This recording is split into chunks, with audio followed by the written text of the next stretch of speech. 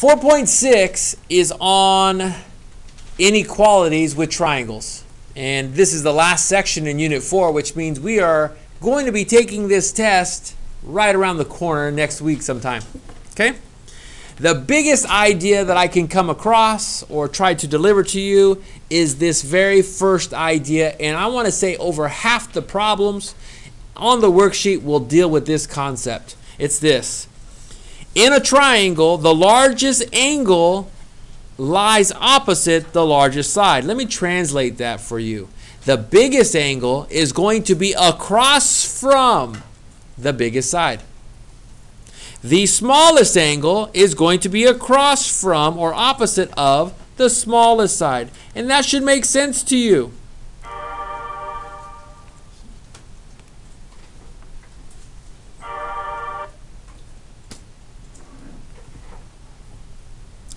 Moving on. That should make sense to you because if you think about an angle opening upward or becoming bigger, when this angle of this triangle becomes bigger, then that other side is going to end up getting longer. And I can't make this one bigger without making the other one smaller, by the way, when you think about making a triangle. So my big concept, the one that we do the most problems with, will be dealing with this idea. In triangles, the largest angle is across from or opposite the largest side, and the smallest angle lies opposite the smallest side. Let's do a problem with that. Here's number one. It's on your worksheet. You have that worksheet in front of you.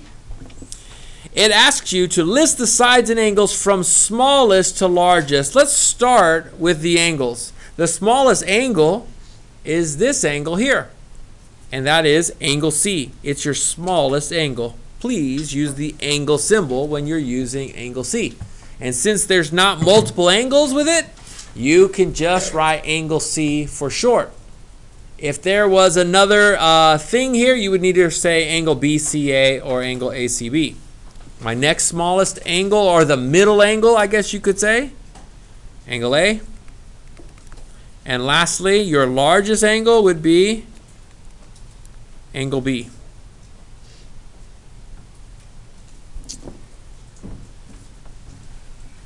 And now, the sides.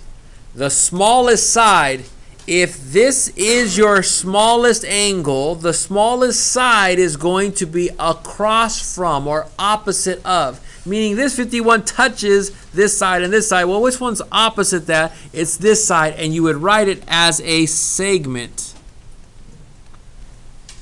Segment AB is your smallest side. And then across from your middle angle is going to be your middle side, which is segment BC. Now you could write it as segment BC, or you can write it as segment CB. They are the same angle. It doesn't matter which order you put those letters in. And then the largest side is across from the largest angle, which is segment AC. Fairly simple concept, right? Easy problem to do. Well, let's go into the next kind of idea that we're going to have to deal with, and that comes with making triangles. So these three things that we wrote down are going to be what the next concept is about. And that is, how can you make a triangle? You need three sides for a triangle, and the two smaller sides of a triangle always have to add to be greater than the third side. Let me show you what I mean. If I had a triangle and I had a piece that was 2 inches long, and I had something that was just a little bit longer, it was 3 inches long, and I had another side that was 7 inches long, and I put them end to end and end to end, if you kept trying to put these things together, 2 and 3 add up to be 5. It's not long enough to make a triangle and have it end to end. It would be impossible to create a triangle end to end without sliding this thing over and then shortening one other side. So what we can learn from that is the sum of the two smaller sides has to be greater than the third side to make a triangle. 2 plus 3 is not greater than 7. If it was, you'd be able to make a triangle, but since you cannot make a triangle from that. And so that's what we're going to do with some of our problems. With some of our problems, we're going to find out, can we make a triangle from that? I want to say my next example is number 12, which it is. We're going to do that for number 12, but number 12, we have to make sure we are using the same units or units of measurement. If it was equal, let's say that this was 4 and this was 3, and you brought them together, then what you would have is 4, 3 is the same length as 7. You still don't have a peak for the triangle. It would be considered flat. No, it does not work. It has to be greater than to make a peak. I hope that makes sense. So we're going to test you out on that, and let's use number 12 as our example.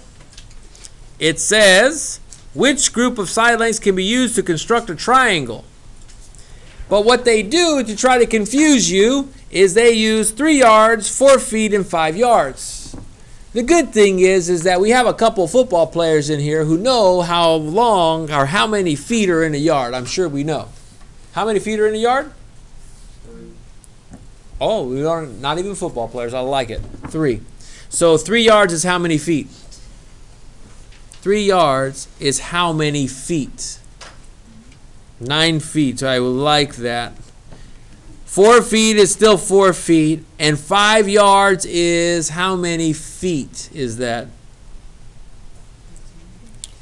Wonderful. I would do this first. Before I started the problem, I would make sure you're in the same units. Number 12 is a tricky question because they have different units of measurement. Let's keep them in the same. I'm going to make the smaller ones everything into the smaller one. It's a lot easier that way. And then these are not in order, but do you know what your 2 smaller ones are? 4 and 9. Okay? Does 9 plus 4, is that greater, question mark, than 15? Can you make a triangle out of 9 plus 4? Is that greater than the third side? If you cannot, then can you make a triangle from it? Your answer should be no, I can't use that one. It's not possible. You are always going to add your 2 smaller ones together to see if it's bigger or greater than your third side. Let's try the next one. 3 yards, 5 feet, 8 feet. It's probably easier to switch these 3 yards into feet. How many feet is that? And then we have 5 feet and we have 8 feet. Now normally it's the 2 smaller have to add up to be greater than the larger side.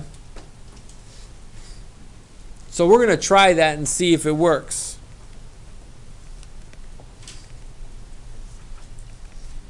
Is it greater than the third side? 7.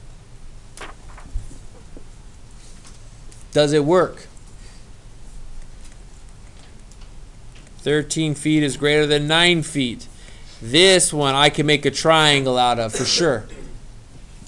But I should probably check to see if I can do these other ones. Might as well. Inches, inches, inches. What about 11 plus 16? Is that greater than 27? What if it's equal to it? Well, it's still not greater. Therefore, you cannot make a triangle out of it. And part D. 2 feet, 12 inches, 12 inches. How many inches is 2 feet? 2 feet is what? 24 inches. 11 inches and 12 inches. Remember, you're picking the 2 smaller. Here are the 2 smaller. Let's do the 11 plus 12. Is it greater than 24? That's 23. Is that greater than 24? And it is not. Your answer for number 12 should be B.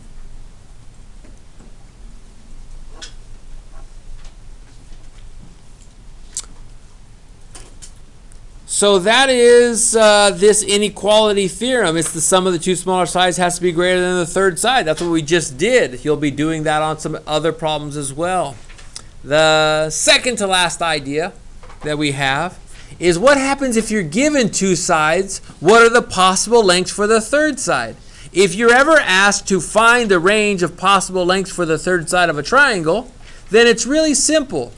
It will be between the difference of the two numbers and between that and their sum of the same two numbers. All you have to do is subtract the two numbers, take the absolute value of that, and put x's in between the sum. And you use a less than and a less than symbol. That means x is in between these values. Let's try that. This is number 17. It's on your worksheet. It says, describe the possible lengths of the third side of the triangle given the lengths of the other two sides. One thing you'll notice about 17, different units. We got to convert these things first. Well, if this is 2 feet, how many inches is that? Okay, so we have 24 inches and 40 inches. Those are our two values. And they're asking for, well, what could the values be between? So what we're going to do is we're going to go back up to this formula and we're going to subtract them, put x in between, a less than, and then the sum. That's what we're going to do with these numbers. We're going to do a subtraction. I would do 40 minus 24 is less than x is less than 40 plus 24.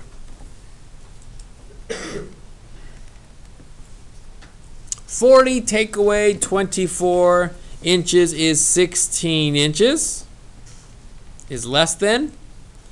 40 plus 24 is 64 inches. And this is what your answer is. I want to prove it to you. If I don't pick a value that is less than 64, it won't work. If I put 64 here, these two will not add up to be greater than that 64. It doesn't work. It has to be, these values have to be less than 64 for this to work. Or if I go to the other end of this thing, I have to pick a value that is bigger than the 16. If I don't pick 17 or 16.1 or higher, then what happens is this plus this will not be greater than that. That would be 41. 41 is greater than 40. I can do that. But if I did 15, it wouldn't work. So their difference, their sum, the x is the values in between these two things. It cannot be equal to it. So that's our third idea. And the fourth idea, the very last idea, is when we compare angles and side lengths in two triangles. This is the hardest one for a lot of students to understand. But basically, when you're comparing the smallest angles in two different triangles, look for a shared side to figure out which one is the smallest in both. Here's what we're going to do. We're going to find all the angles in both triangles, and then we're going to see what's across from it, and then we're going to compare using a shared side. I've picked an example for you. I picked number 19. Number 19, we have a 30-degree angle, we have a 40-degree angle, we have a 90-degree angle. And it says which segment is the shortest in each diagram. So what we're going to do is we have to figure out, is this the shortest, is this the shortest, is this the shortest, is this the shortest, is this the shortest? Here's what we're going to do. We're going to figure out all the angles first. 90. 40. 90 plus 40 is 130. I'm going to subtract that from 180, and I know that this angle S has to be 50 degrees. My computer's doing some funny things with this pin. But it'll come back like it just shows up again. And then I know that there is 180, subtract 30, is 150, and since this is isosceles, these two angles have to be the same as each other. And so I can split this 150 into 75 and 75. So I find all the angles first. And now what I can do is I can look for the smallest angle. And I see a smallest angle here, and I see a smallest angle there. There's a triangle on the left, and there's a triangle on the right. Now some of you might think, oh, 30 is smaller than 40. Well, you have to make a comparison with the shared side. So here's what we do. I'm going to use a highlighter for this. Since this 30 is the smallest angle, across from it is this side. This QR is the smallest side in the left triangle. Now when I look at the right triangle, I see that I have a 40-degree angle, and what's across from it is RS. This is the smallest side in the right triangle. But QR is in both triangles. QR is the smallest in the left. It's actually the middle one in the right. But because it's in the middle one in the right, I know that this RS has to be smaller than QR. Which is why my final answer would be that segment RS is the shortest in the diagram. Because RS is the smallest one when I compare that shared side. I hope that makes sense to you. We're going to stop your notes right there.